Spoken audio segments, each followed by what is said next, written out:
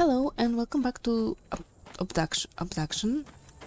I will never say that properly.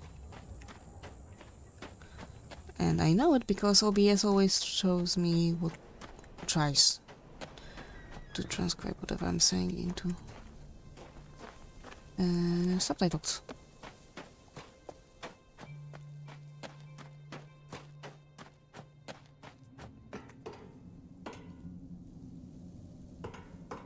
Oh, I did not notice that earlier. Still locked. Okay. Doesn't seem that there was any change within the tree.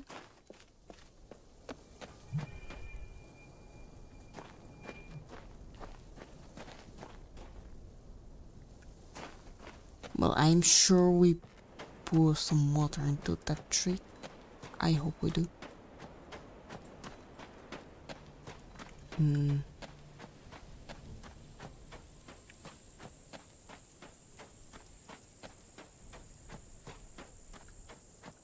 And what the hell is that thing on the roof?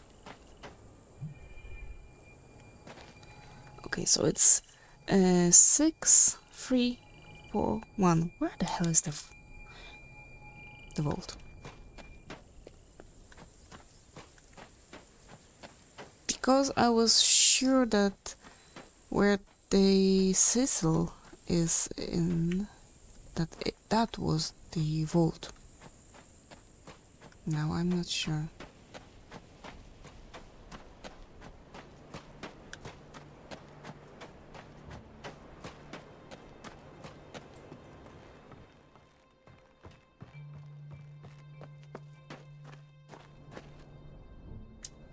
Okay, let's see, maybe we'll see it in the map.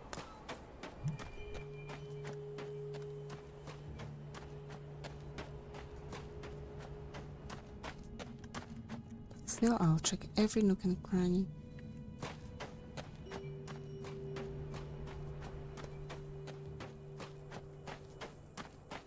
Because my short memory is indeed a short memory. Cecil! Cecil!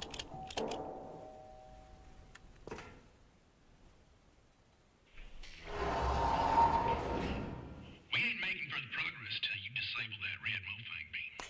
Where's the... You're gonna have to get through the wall of this cell. You could at least be as useful as to tell me where the stuff is. I'm new here, remember?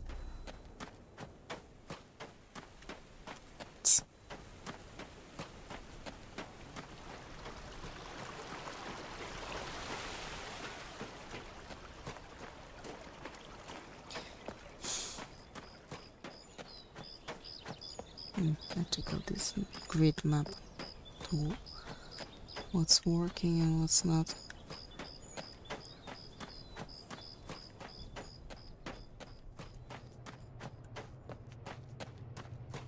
And we haven't fully explored this place yet.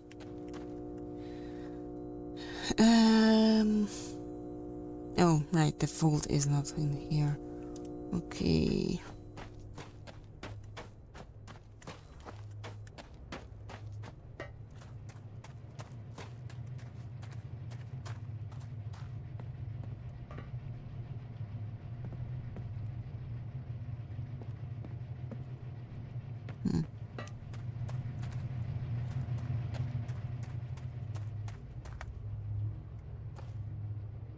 Nothing? Okay.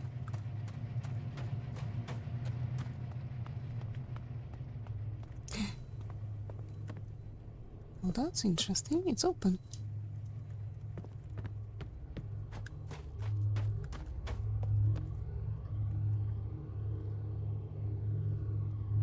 Is that the tower that was mentioned? Why are those... What is it powering? Because those power lines go off into the sky and they end? As far as I understand, okay, we are on an alien planet, but even alien planets need to have some physics. 6, 3, 4, 1.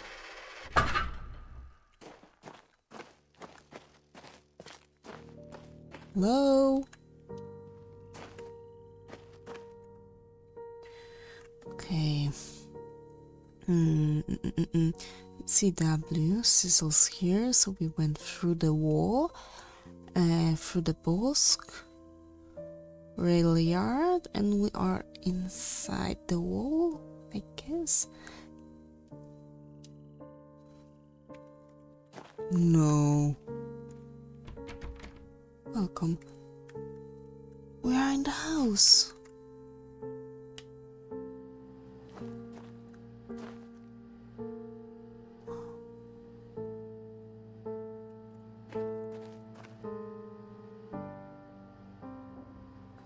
Oh, sorry. Will it work on something else, or...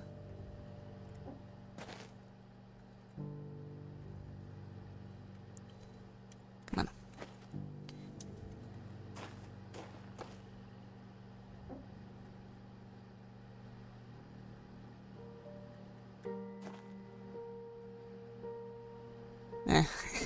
It was in proper position, I guess. It was just... I'm able to move it just to mess with myself.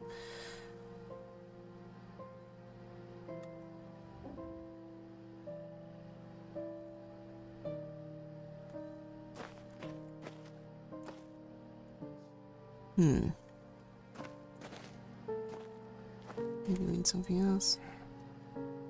Oh. Wait.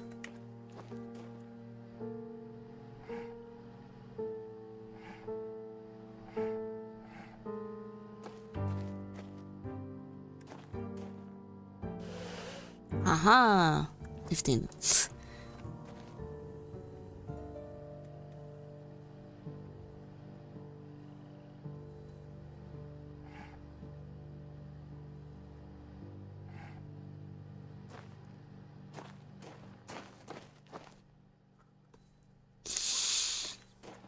I'm even more confused now. Oh my goodness. I shall document the curious events that have transpired with myself, my family, friends, and co-workers. Wortnell was a peaceful mining town founded by my grandfather and nestled within the red rock of the desert in the Arizona territory. Its 163 inhabitants heard a mighty explosion on the night of June 27th, 1903.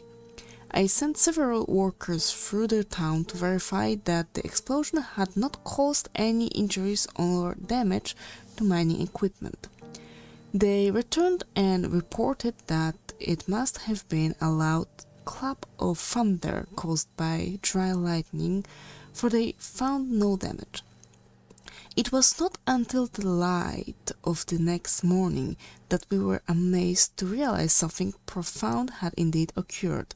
At some point during that night, our entire mining facility and a large circle of the land around it seemed to have been scooped up and carried off to a completely different place, all without anyone knowing about it.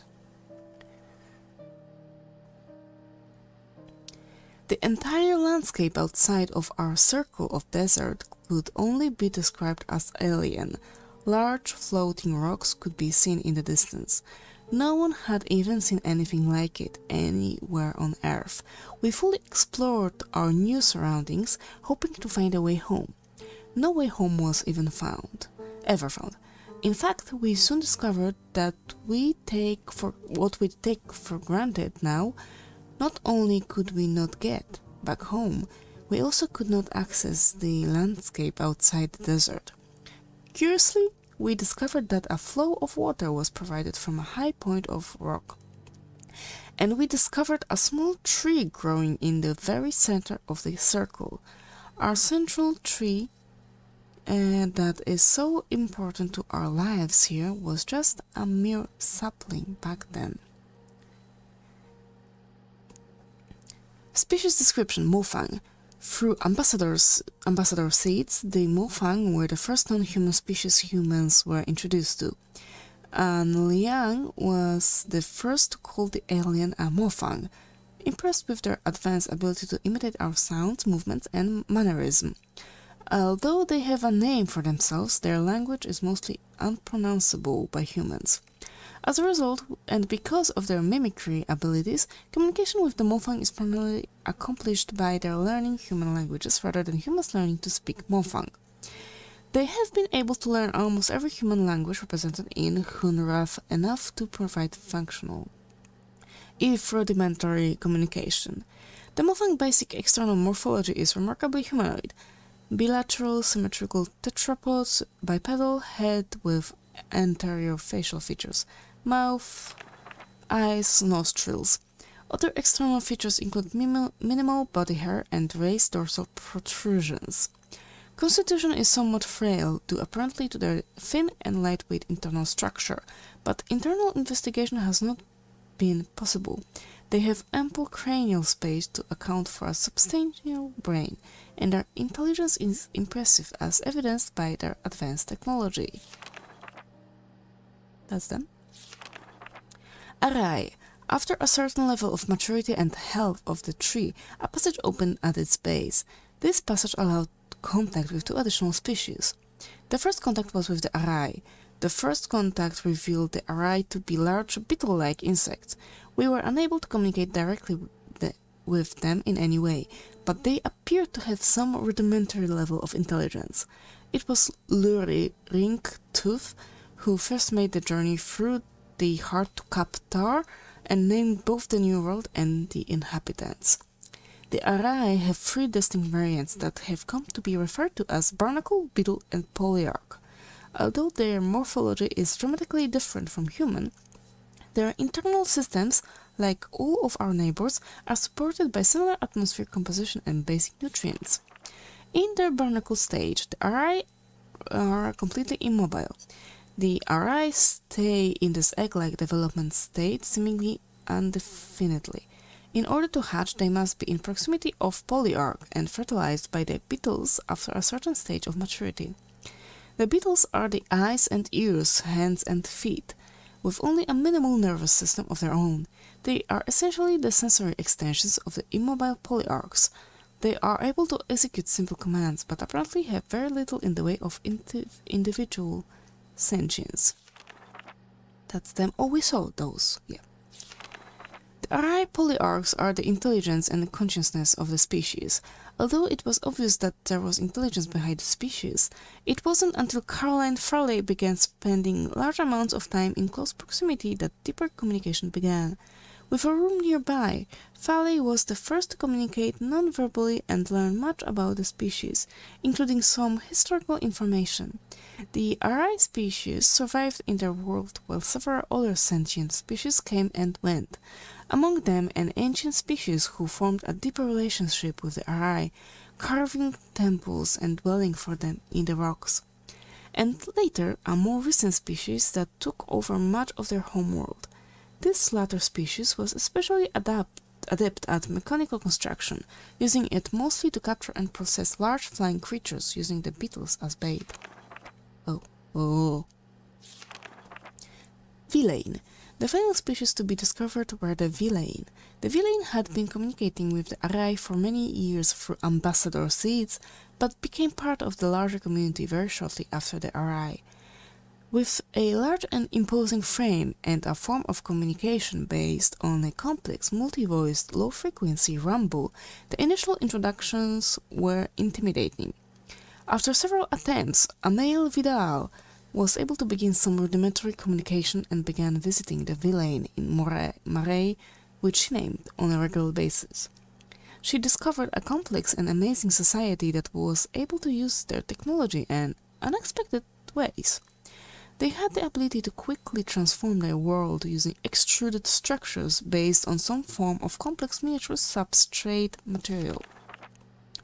Unlike the other worlds, the villain sphere is scooped out of a villain resettlement group that was preparing to set off into space to find a new homeworld. This was their way of life, to put themselves into stasis and scatter themselves through the stars. As mentioned previously, their appearance is imposing, standing about 9 feet tall.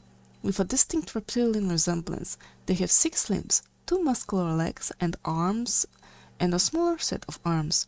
They control every aspect of their technology with their vocalizations, but over the years they have created control panels based on their number system that allows the other species to easier access elements of their technology.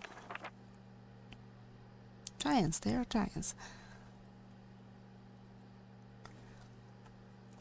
Communication, talking with our neighbors. We take communication for granted, even with the varied languages we find here in Unravel. But when we suddenly find ourselves among other intelligent species who don't share our culture, history, DNA, or vocal cords, it requires a huge amount of effort for the beginning of rudimentary chatting. This quick overview will set the stage for what to expect when communicating with our neighbors. Mofang. The Mofang were the first non-humans we met, with at least some level of similar physical vocal generating abilities. They picked up human words quickly. This early mimicry resulted in what the species became to be called.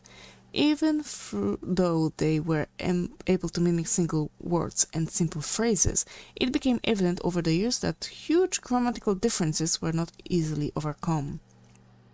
Some have proposed that the difficulty may have arisen because the Mofang insisted on attempting to learn every human language, and as a result were never able to lock onto any consistent grammatical structure. Nevertheless, in spite of the rudimentary sentence construction, it has been very easy to communicate, and it has been unnecessary for us to learn their language beyond a few simple phrases and proper names. If you would like to learn more about communication with the Mofang, please contact Tam. Villain. The Villain have presented a particular communication challenge. From what we can gather, they produce sounds using 2 large reed-like structures inside opposite sides of their heads. The vibrations generated are channeled to resonance chambers in their skulls, where they are combined into a complex low-frequency dual tone. The low-frequency bitonal sounds are not only hard for humans to hear and resolve, but impossible for us to mimic, and the Villain's hearing is also oriented toward low frequency, so they are unable to hear most of the sounds associated with human speech. Therefore, communication with the Villain has relied on technology. They have adopted consoles, which the Villain fluently control with vocalization, for use by other species. Over the years, some individuals of other species, including a few humans, have learned to communicate very effectively using this method.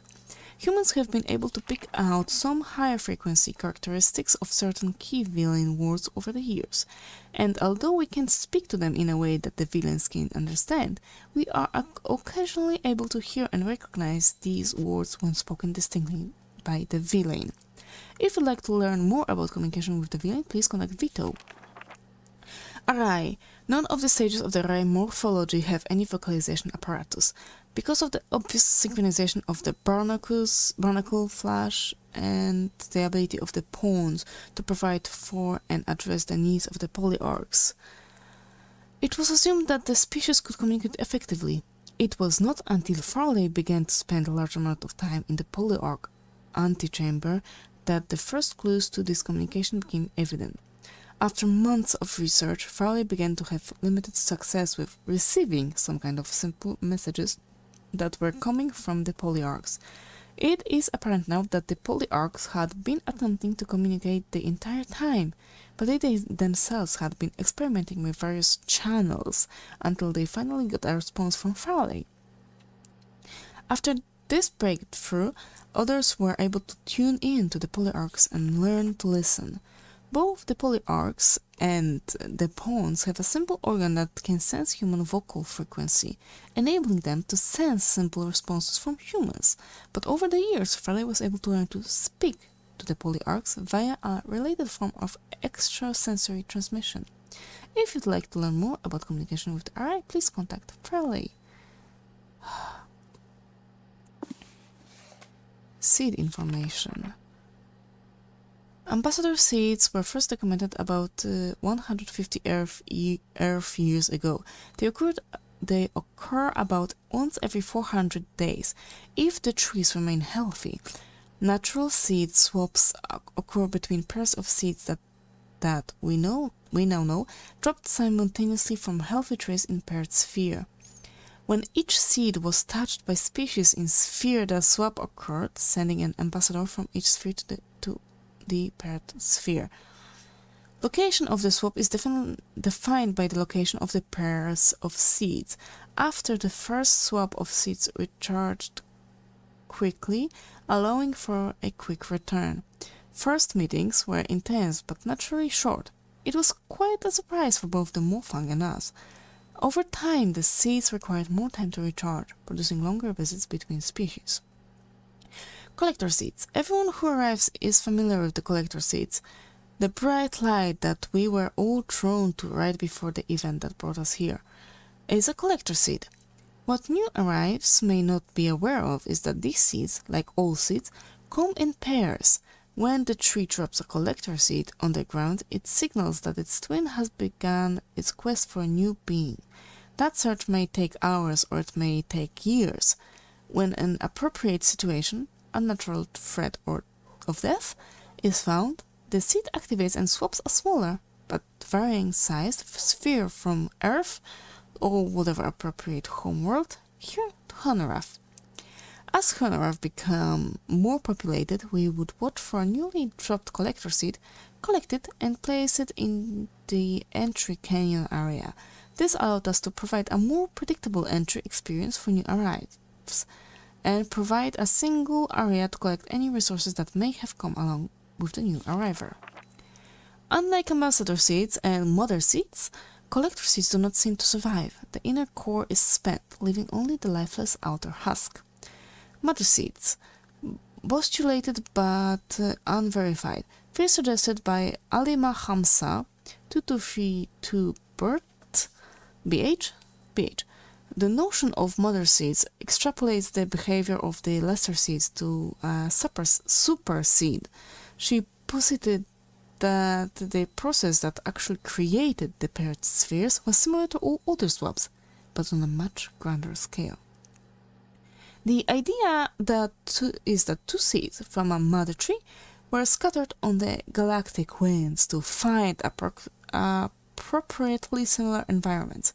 When matches were found, some process was triggered that swapped large portions of landscape between vastly different worlds. Alima further noted that the trees' locations in the center of the sphere suggested that the trees grew from these mother seeds. Because of the similarities, it has been conjectured that reswapping the entire environmental spheres might be possible with a larger scale version of the ambassador seed machine. That's all. Oh, that was a lot. And yet, why won't you let me get out of here? Wait. Never mind. Welcome to Unravel. Please give us a bit of information about you so we can get to know you a little better.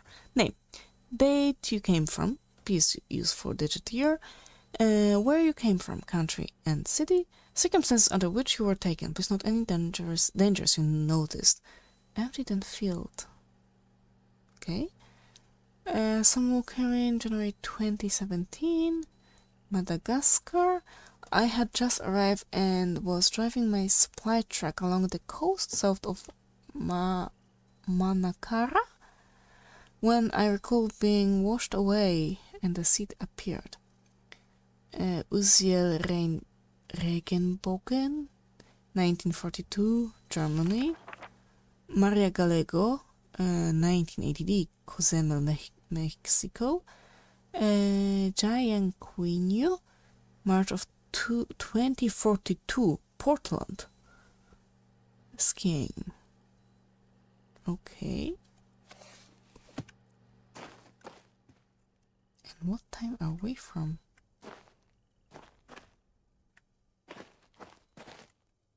Oh.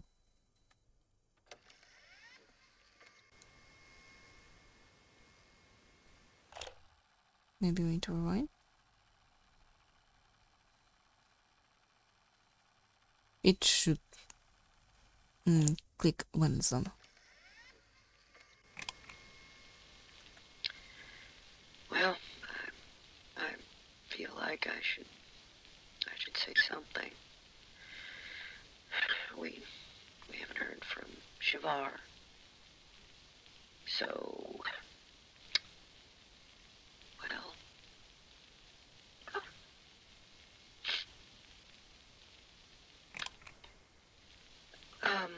so we assume that Shavar, well, the attack is inevitable. We just don't know when. So, Shavar and her family, and others she trusts, I guess, well, they'll arrive when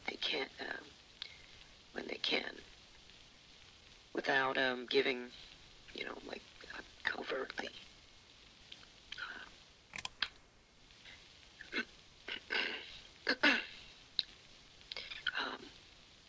So the plan will happen, in spite of our,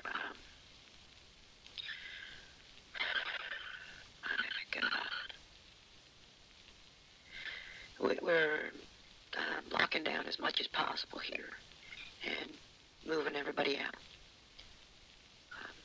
CW will stay here, and I'll go to Murray at the last possible moment.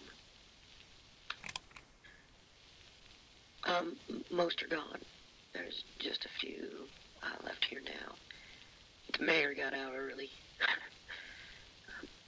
I don't even know why I'm recording this.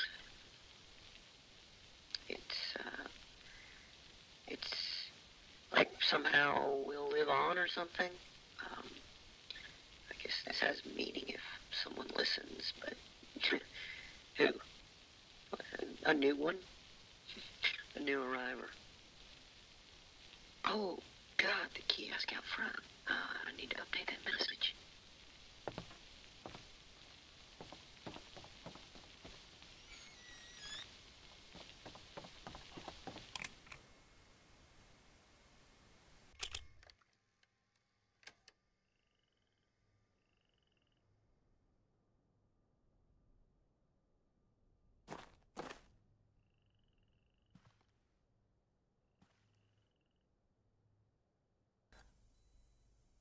So it seems that she updated the message that we heard in front of the house. And before we get into that, I'm gonna end this part here. So for now, thank you very much. Stay alive and see you soon. Bye!